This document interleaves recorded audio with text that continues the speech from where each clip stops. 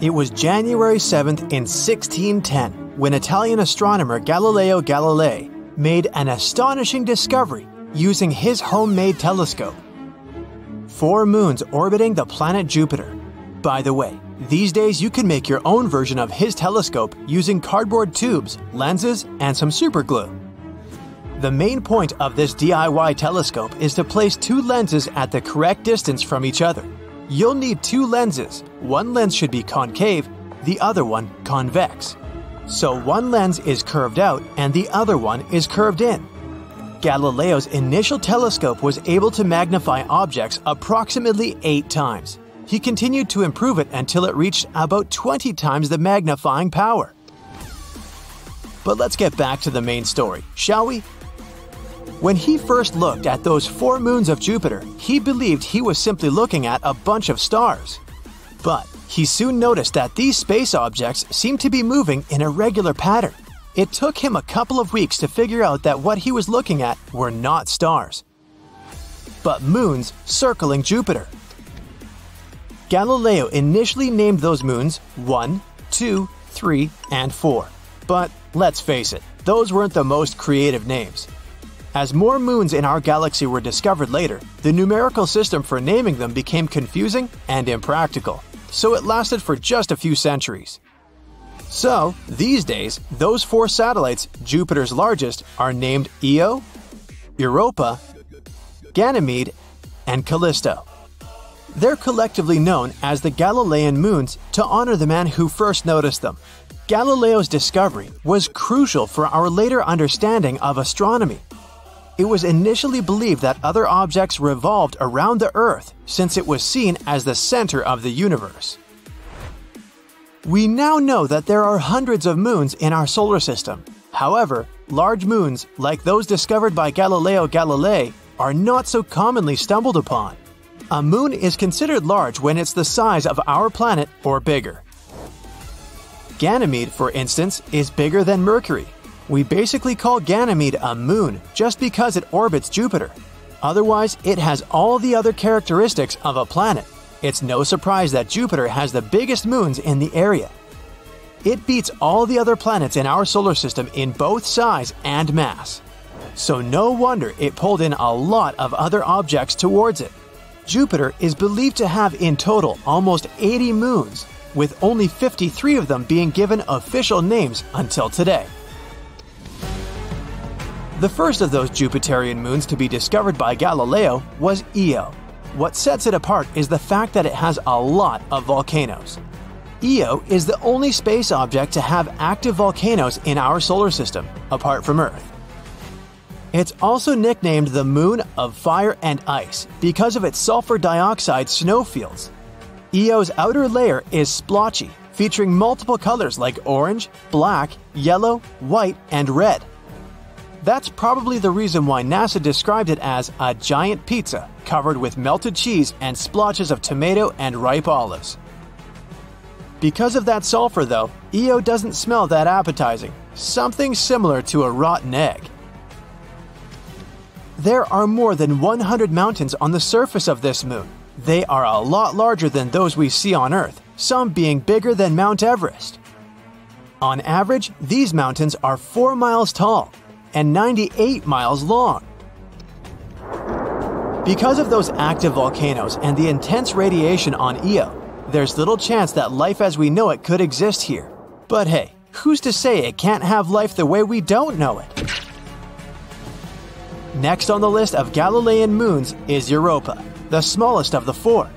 It's comparable in size to the moon. Europa has an entirely icy surface, with just a bunch of craters scattered here and there. Because of that outer layer, Europa is very reflective, making it one of the brightest moons out there. As for its age, scientists believe its surface to be somewhere between 20 to 180 million years old. Europa is about 4.5 billion years old. What lies beneath that icy surface is impressive. It may even hold the secret to life outside Earth. Ice forms here in 2 ways. The first is through congelation, a rather self-explanatory process. Ice just grows as the surrounding environment gets colder and colder. The other method, though, is a lot more fascinating. A layer of supercooled water found under the ice shell reacts when agitated. It then generates these crystals that make it look like it's snowing in reverse, floating upwards to the ice sheet they sit under. You can recreate this environment yourself at home. Take a bottle of purified water and place it into the freezer. If you don't have purified water anywhere near, just boil some water a couple of times to get rid of as many impurities as possible. Since there won't be any particles inside, once in the freezer, it won't turn solid. But if you take the bottle out of the freezer and give it a shake, the impact will make the water rapidly crystallize, transforming it into a slush-like consistency. There may be water on Europa, but there's little evidence so far that life exists on this moon. However, it's one of the highest candidates in the solar system for potential habitability. Some sort of life forms could adapt to live there in its under-ice ocean. That environment is most likely similar to what we can find in our planet's hydrothermal vents hidden deep within our oceans. The amount of oxygen in Europa's atmosphere is very little, but in 2013, NASA gave away some cool evidence. This yet again supports the theory that there's potential for life on this moon. It seems that Europa might be venting water into space. If this is confirmed by future observations, it could also mean that Europa is geologically active. It could also come in handy if we'd manage to study water sources one day. The largest of those Galilean moons is Ganymede. It's also the biggest moon in our solar system altogether. It's a low-density space object similar to Mercury in size, but having only half of its mass. However, Ganymede is the only moon out there to feature its own magnetic field. It's quite small though, and we can barely notice it from Earth since it's overshadowed by Jupiter's much more powerful magnetic field. Another cool aspect of Ganymede is that its atmosphere contains oxygen. Don't get too excited, it's not nearly enough to support any life forms living there. Back in December 2021, a 50-second audio clip was released, which was previously recorded by NASA's probe on its Ganymede flyby. For the inexperienced, the sounds were more similar to those of an old dial-up internet connection, but because of its quirky tunes, Ganymede was soon nicknamed Jupiter's singing moon. Finishing up the list of Galilean moons is Callisto, or the most heavily cratered object in our solar system. What's interesting about this moon is that its landscape has barely changed since it formed, and scientists are still debating why this is happening. Most other space objects go through loads of changes throughout their lifetimes because of events such as collisions with other objects, changes in orientation or speed, or chemical reactions happening on their surface. Callisto is also about the size of the planet Mercury, but it has a lower density. Jupiter's magnetic field has a lesser impact here, since Callisto is the furthest from the giant planet. Its surface is estimated to be a staggering 4 billion years old. As opposed to Io, Callisto is not geologically active, but scientists believe there might be an ocean hiding underneath the moon's surface, which may potentially harbor life. The fact that it's less impacted by Jupiter's magnetic field means that it features low levels of radiation. Given this suitable environment, we may one day end up setting a human base for future explorations here. It all started with a minor change on our planet. At first, people noticed the moon had become brighter and a little bigger, but nobody paid attention to this. The moon affected tides all over the world.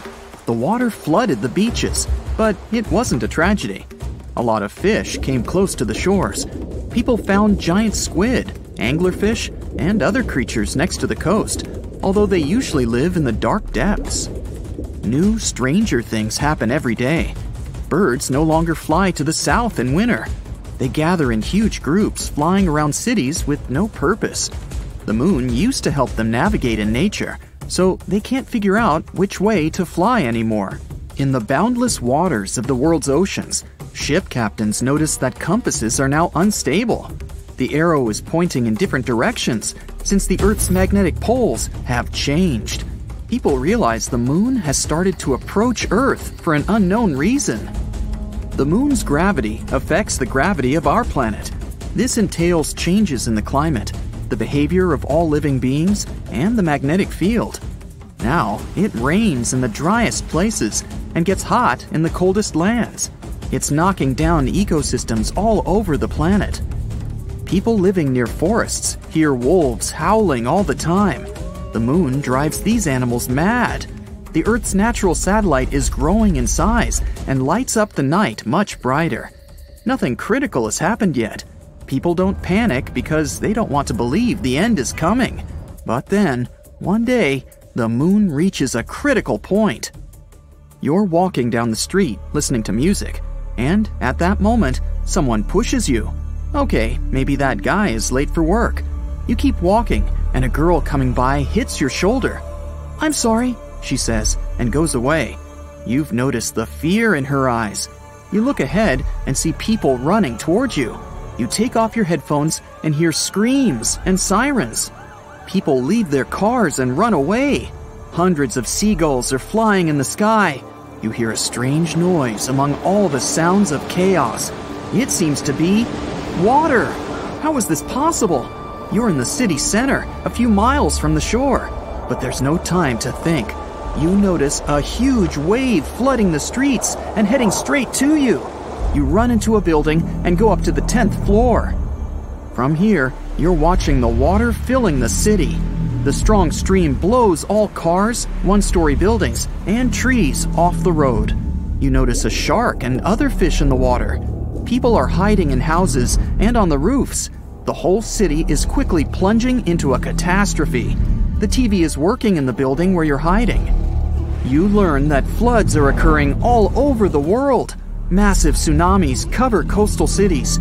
In some places, waves reach the height of a 30-story building. Many towns have been washed off the face of the earth. The moon is too close to Earth, and massive floods are just the beginning. The moon flies around Earth and helps to keep our home on its axis. The moon provides climate stability and helps living organisms develop. But now, this balance is broken. The moon is approaching and changing our planet's gravity. Earth can tilt slightly to the side and provoke massive floods around the world. Imagine that you're holding a round glass of water. Tilt it a little. See how the liquid moves from one side to another? The same thing is happening now with the oceans. But the moon is not just approaching us. It's flying around the planet and getting closer with each circle. It causes natural disasters in different locations on Earth all the time. Now the ocean floods one side, and a few hours later, another. So you see all the water going back from the streets to the shore. The oceans may return to the city again by the end of the day. Wait a minute. It seems the end of the day has already come. You notice that the sky has become dark. It's weird, because it's only 3 p.m. The moon changes Earth's rotation speed and makes the day go faster. The moon covers almost the entire sky and brightly illuminates our planet. You see huge lunar craters. It's so close that you can still see it even when the sun shines. In some places, the passing moon obscures the sun. The water is leaving the streets and everyone goes outside. At this moment, an earthquake begins. The road is cracking and the houses are collapsing. There are landslides on the street. Tectonic plates are shifting all over the planet. Imagine two magnetic balls that are approaching each other. So, one ball is the moon and the second one is Earth's core. What do you think will happen to what's above the core? That's hundreds of thousands of miles of the Earth's crust. And now, it's all moving. Destructive cracks are emerging all over the world. The planet's highest mountains break down and turn into a pile of stones. The seabed cracks and releases magma from the underground depths. Volcanoes wake up and erupt magma. Clouds of volcanic ash cover the sky from the sun and the glowing moon. But the scariest thing is still ahead. A collision is inevitable. The moon flies around the planet like a ball in a round glass with a hole in the center. This force drives clouds all over the planet. Now there's a thunderstorm, but in 5 minutes, it will be snowing. Then the night comes, and it starts raining. Water droplets consist of mud and volcanic ash. It's difficult for people to breathe without gas masks. Atmospheric pressure is constantly changing. Some people experience severe migraines, and some have sore joints. But there's no time to think about your health. Humanity needs to figure out how to save itself from the collision. A new gravitational order will come when the moon crashes into Earth. Continents will change their shape. They will combine into one giant piece of land or split into 100 smaller ones. The energy of the collision can burn all the oxygen in the atmosphere and make the planet unsuitable for life. Hiding underground also makes no sense because of deep earthquakes. People decide to spend their last hours with loved ones and their families. The moon is getting closer. It's now at the same distance as the International Space Station. The moon covers the sky. Many cities are in the shadows because of the waves. Tsunamis, several miles in height, crash down on the ground. Millions of tons of magma collide with the ocean. Billions of gallons of water just evaporate. Moisture rises into the air, mixes with ash, and floods the land in the form of giant cumulus clouds. You've accepted the complete destruction of the planet. But something strange happens to the moon at this moment. You notice giant cracks appear on it. The moon slowly begins to divide into two parts. Both halves crumble into hundreds of large pieces. It's just falling apart. The Earth doesn't have a natural satellite anymore. It's just a pile of giant space rocks. But why is this happening? There's a space around our planet called the Roche limit. In this place, the gravity of Earth is stronger than that of the moon. This means that the forces holding the moon together are weaker than those that tear it apart. People are cheering. The Roche limit has saved the planet. The moon won't hit us. It breaks up into millions of fragments and forms a circle around our globe. Now, Earth looks like Saturn. A belt of moonstones surrounds us.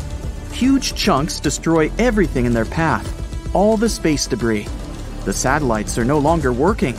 Humanity loses its means of communication and navigation. People will have to use paper maps again. The moon held our planet's orbit at a certain angle before these events. Now the axis is tilted differently. One hemisphere becomes closer to the sun, and the other plunges into shadow. The North Pole and the Arctic may turn into hot deserts, and the equator of the planet may be covered with ice. Winter and summer can last for years.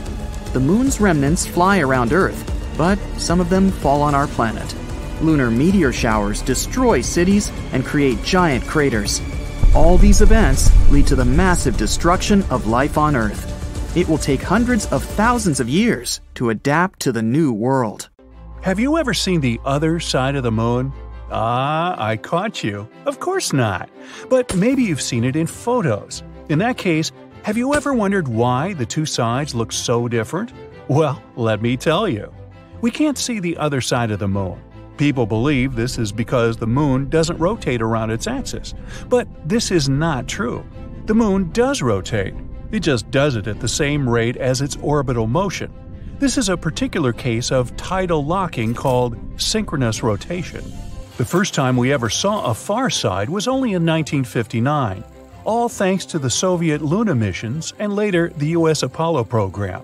Now, when Luna 3 and other spacecraft transmitted the first far-side images, they revealed a far more cratered hemisphere that looked more like Mercury or Jupiter's moon Callisto.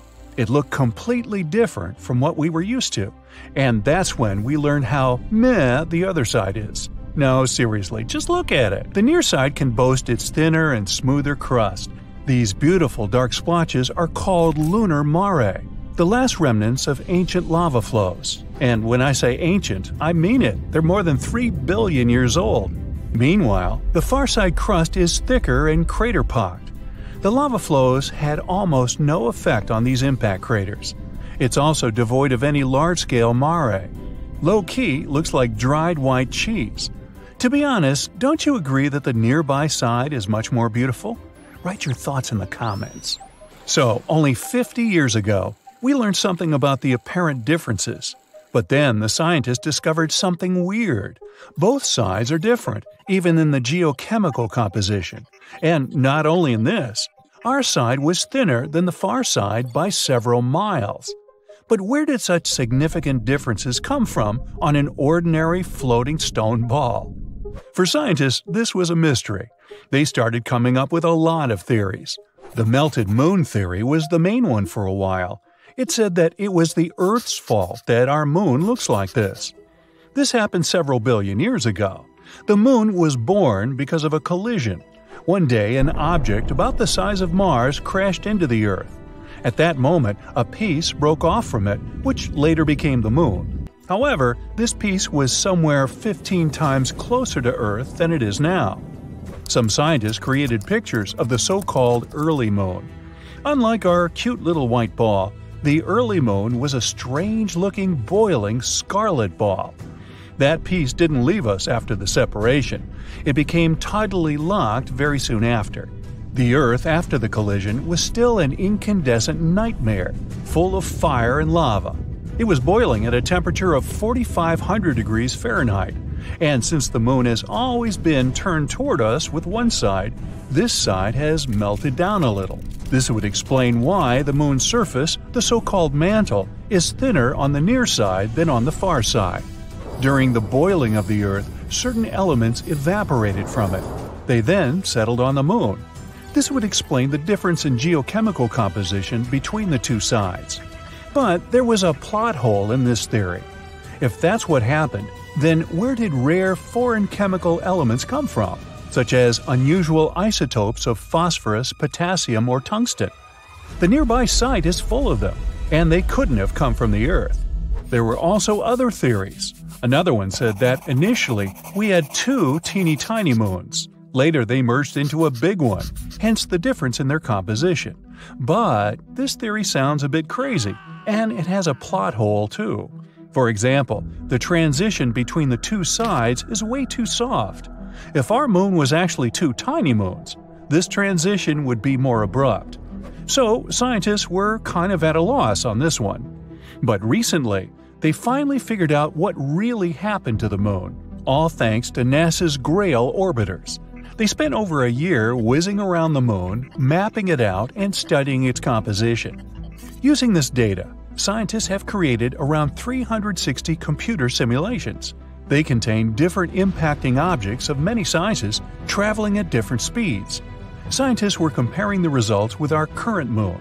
They tried to determine which result was the closest to what we have today. And so, they finally solved this 50-year-old mystery. The answer lies in a collision with a dwarf planet. This collision occurred 4.3 billion years ago. This huge object was slightly larger than Ceres.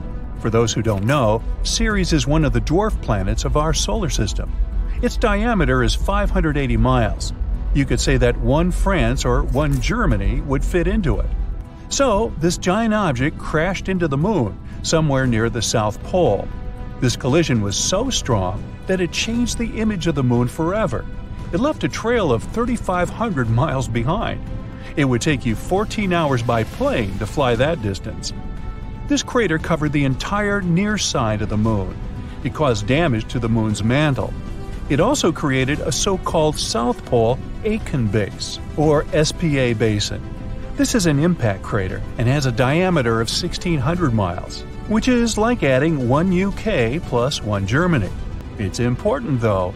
The formation of this basin was a defining event in the history of the moon, and it's the second largest impact crater in the solar system. The collision also caused a powerful hot wave to spread across the moon. This wave scattered over the remnants of those rare warm minerals scientists found on the nearby side. That's how our beautiful side became home to something called Procellarum creep terrain, or PKT for short. This is basically a compositional anomaly, a concentration of potassium, phosphorus, and other rare elements like thorium. You can say that those minerals are a gift to us from deep space. Anyway, there were many, and I mean many, collisions in the moon's history. All of them only deepened this already large crater. That's why the mantle on the near side was getting thinner and thinner with the years. Also, our gifted minerals gave off a lot of heat, so the mantle has melted a little bit more and more. Oops, this accidentally caused the moon's volcanoes to wake up. Volcanic activity has increased on the near side. Intense lava flows filled the old empty craters. Ta-da! And this is how the beautiful lunar mare was born. That's about how it all happened. All this information was found thanks to the researchers from Brown, Purdue, Stanford Universities, and NASA's JPL. The research was published by the Journal of Geophysical Research, Planets, so you can read about it in more detail if you're interested. There are still many things we need to learn about the Moon. The highest priority is the return mission from the South Pole, the Aitken Basin. Samples brought from there will be used to determine the age of the Moon, its history, and the nature of the crust and mantle more accurately. Another critical target is the Moscovians. This is the name of a large lava plain on the far side of the Moon. Studying it will help us better understand the difference between the two sides, as well as tell us how the other side was formed. All this knowledge is significant for understanding the history of the Moon, but it's also handy for space exploration in general. Scientists use the Moon as a reference point to determine the age of other planets and entire worlds in space. The Moon helps us determine the chronology of the life of the whole solar system. So, stay tuned for new exciting research and discoveries.